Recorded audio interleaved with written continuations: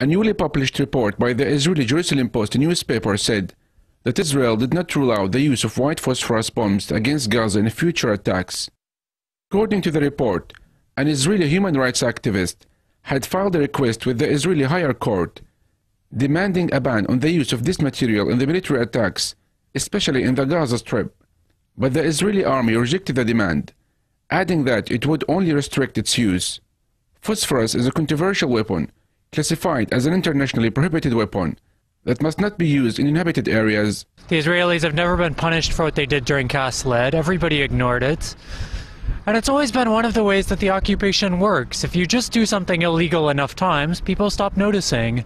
House demolitions, extrajudicial assassinations, torture, murdering civilians. During the 2008-2009 Gaza war, which lasted for 22 days, Israel rained white phosphorus bombs on various areas across Gaza. Many were burned to death.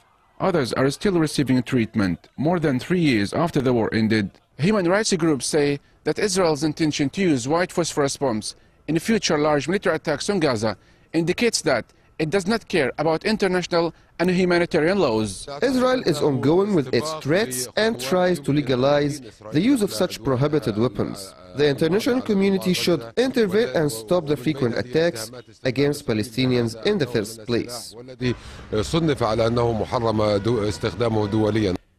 3 years on, Sabah Abu Halima and her 5-year-old granddaughter are still receiving treatment from the severe burns they sustained during the attack on their house in Beit Lahiya in northern Gaza. They went through many surgical operations, but she's still suffering from skin disorders. My body was fully burned during the war. I'm still recovering and living on daily doses of medicine in order to carry on with my life.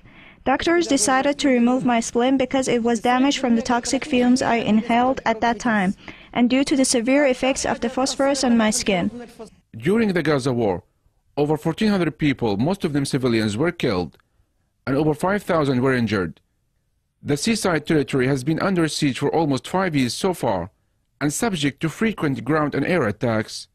Yusuf Al-Halo, Press TV, Gaza.